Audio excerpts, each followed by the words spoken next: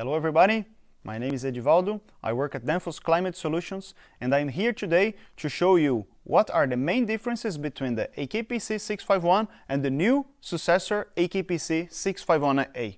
But before we start, let's have a quick overview about the Danfoss pack controllers portfolio. As you can see in this slide, Danfoss has a large portfolio for pack controllers. Danfoss has pack controllers for CO2 and HFC applications. And Danfoss has also controllers based on AK modules and MCX controllers. As you can see here, the AKPC 651A is the largest controller in the MCX platform. It means that you have more IOs to use for many functionalities in your pack. With the AKPC 651A, you can manage up to one suction group with up to 10 compressors. This controller uses MODBUS for the system manager. It means that if you have a system manager, you can communicate it so you can have access to all the variables of the AKPC 651A in the system manager. And now, let's go for some AKPC 651A highlights. So, as you can see here, we have some topics that makes this controller more efficient than the AKPC 651. For example, higher execution speed. It means that now we have a new and a faster processor. So now you can configure your application in this new controller and the application will run faster than the AKPC 651. The enhanced memory capability. It means that now we have internal space for log history, for images and other files as well in the web server. We'll talk more about that later.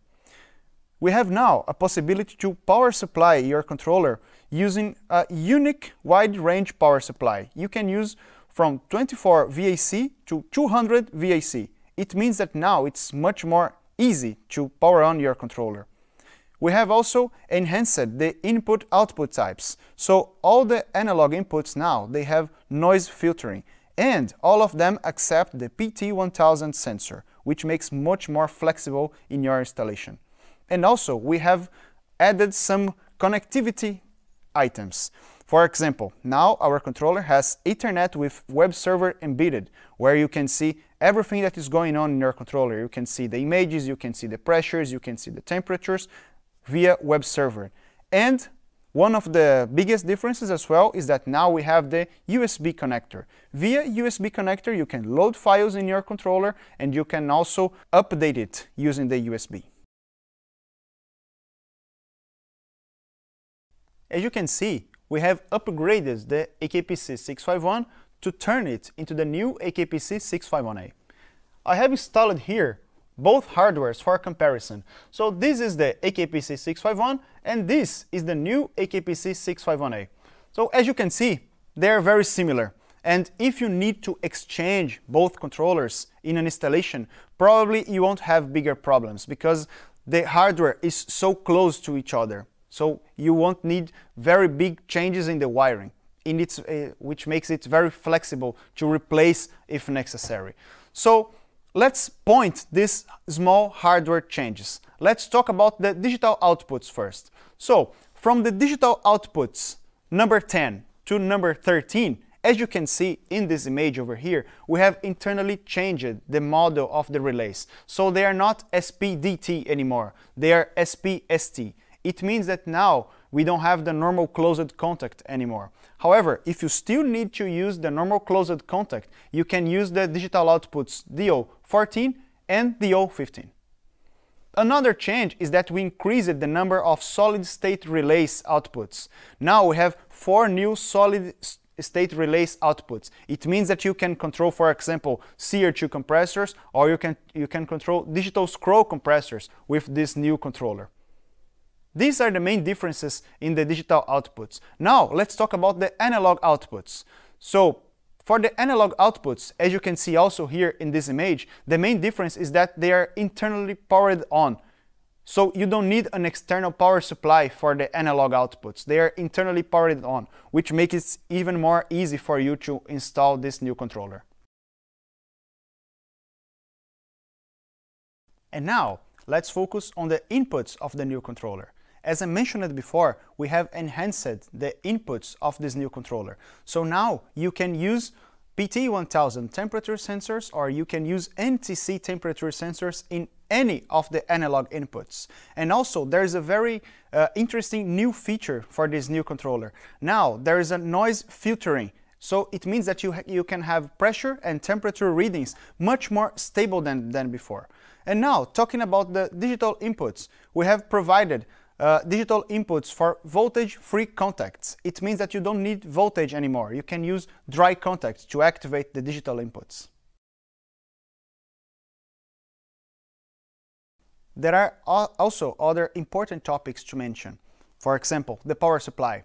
You can use a power supply with 24 VAC up to 230 VAC. It means that you have a wide range of power supply for your controller. Another point is the RTC, the real-time clock. The real-time clock is kept for 5 days without powering on the controller. So you can have the data retention for up to 5 days. Another very important change is the USB port. So with the USB port, you can load files in the controller and you can also update the controller. Another topic is the MODBUS protocol. So you have RS-485 and MODBUS protocol in the AKPC 651A. And maybe the biggest change at this point, talking about hardware and software, I would say, is about the web server. There is an embedded web server in this controller, and that's what we are going to talk about now. And now, let's take a look at the web server. But before we start, it's important to mention that you need some tools to do that. You need, of course, your PC, so we can configure the web server using our PC. You need an Ethernet cable, because the protocol uses Ethernet, so you can use any Ethernet cable you have. It can be cross or it can be common. It doesn't matter. The controller accepts both. And of course, you need to connect the controller to your PC. And that's what I'm going to do now, and I'm going to show you live how to configure the web server and the controller.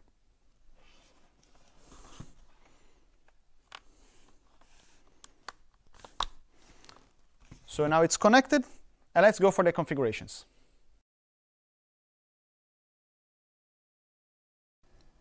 Okay, and now, since we have our AKPC 651A connected to our PC using the Ethernet cable, we are allowed to get inside the web browser in order to configure the controller. So let's choose for that one of the web browsers. In my case, I will choose the Microsoft Edge, but you can choose the web browser of your preference. Let's use for that the fixed IP address, which I used to configure my AKPC 651A. In my case, I used this address over here. And once you connect to the controller, it will require for you a username and password. The standard credentials are, the username is admin and the password is PASS with capital letters. This is the standard credentials, but you can find this information also in the manual.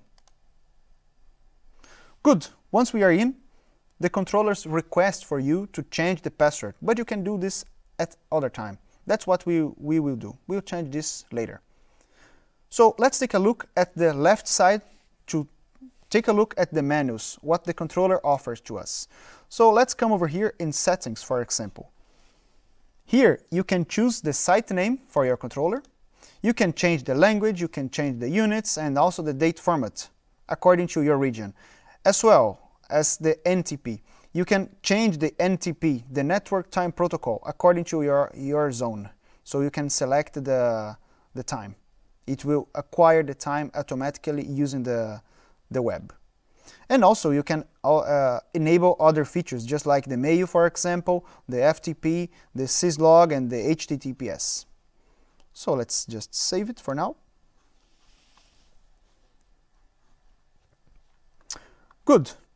Another very important feature is under the Files menu. So here you can upload files in the controller to use them later. That's what we are going to do now. So, for example, let's upload an image to use this image later in our overview. So let's go to Upload, and then we come over here. I would take an image, the Adapcool, that we are going to use later in our overview. Okay, and the image was successfully uploaded. Nice. So let's configure our controller so we can see everything that's going on. So we can see the pressures, we can see the temperatures, the status of the compressors, and everything. So for that, we come over here under Network Configuration menu, and let's add a node. So here we select the node MCX20B2 because it's already automatic detected. The description, let's select a name for this controller, AKPC651A, for example. Let's imagine that we have more than one controller, so let's save it as medium temperature, for example. And that's okay. We just save it. Good. Once it's saved, now we can come over here at the network overview, and here we have our controller. It's online. And once we can have this controller here, network overview, we can select the variables that we want to see in the main screen. So let's go for that. At this point, there is nothing on overview, and we are going to configure some variables over here. So main parameters, for example, let's insert the start-stop variable in this, the main switch variable in the first menu. Let's leave available also some other parameters over here as additional parameters. So for example, let's leave the main switch. It can be the main switch here as well. And some runtime chart parameters. Let's select the unit of set points and editable parameters. You can allow some parameters outside of the menu in order to be changed in an easy way. So you don't need to get into the menu to change them. They will be in the overview. So we can come over here at the plant type, for example. And then let's set the refrigerant type here, for example. Good. And we can also add a custom view. Remember that image that we just uploaded some minutes ago? We can use that image over here. So let's select that image as a background. So it's over here. And then we have our image over here. Nice. So let's save. And let's take a look at the overview web page to see how it is now. Okay. So we have our variables over here, so we can see what is going on in the controller, and we have also our image. Of course, you can add the image of your preference over here. You can always come into the parameters settings menu to take a look at all the parameters, and you can change also the parameters, as you can see over here. All the parameters of the controller are available at this moment, so you can change them remotely. You don't need to be in front of the controller, right? So all of the parameters are set over here. And you can also take a look at the alarms menu. At this moment, we don't have any alarms active. This is a very interesting feature, the runtime chart. So here, in the runtime chart, you can select up to 32 variables, and they will be displayed online for you. So you can make an analysis of the behavior of the equipment. So let's select some variables over here, and then we know exactly what is going on with our system. So for example, let's select the suction.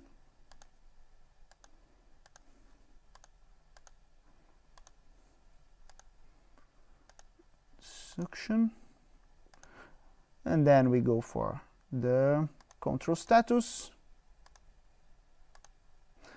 And let's take a look at the PO pressure. Okay, and then we have our PO pressure over here. As you can see, the graph is online. As the temperature and the pressure, suction pressure changes, you can see in the graph in real time. You can add, remember, you can add up to 32 variables in this graph. So let's add another variable. So let's add, for example, the PC pressure. And now we have both. We have the suction pressure, and we have also the condensing pressure. That's a very interesting feature for analysis if you need.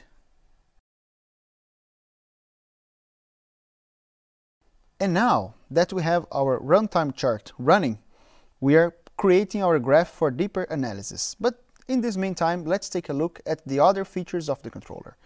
So if you come here, for example, at physical I/O, here you can have a quick overview of all the analog inputs which are being used. So for our example, we are using the analog input 7 and analog input 8. The analog input 7 is being used for the PO suction pressure, and you can also change the function of the type. This is a very interesting feature if you are not in the site at the moment. You can do this for any analog input. Good. So now let's take a look at the overview, which is a different overview created in the past. In this system overview, we can also add an image and we can also add more variables. Let's see how it works. Let's edit our system overview. So let's add a background. It will be the same image that we used some minutes ago. And let's select some variables for our example. And then here we can select the variables that we want for our case. So let's select some variables, in this case, the suction,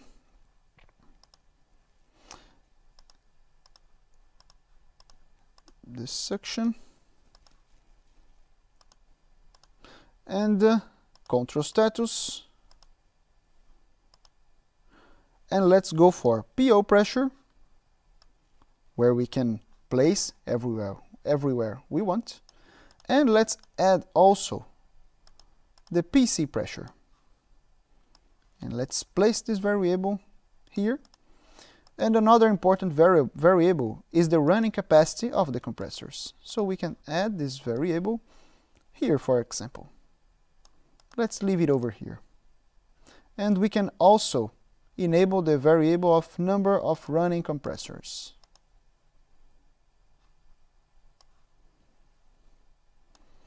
Okay, you can add as many variables you want. So let's save. And after saving, let's see how is our system overview at this moment. Okay, so now we have 4.4 bar in the suction, and we have 2 compressors running, which represents 55% of the total load of compressors. Good. It's important to mention that this system overview is customized, and it doesn't have any relation with this overview that we just created over here.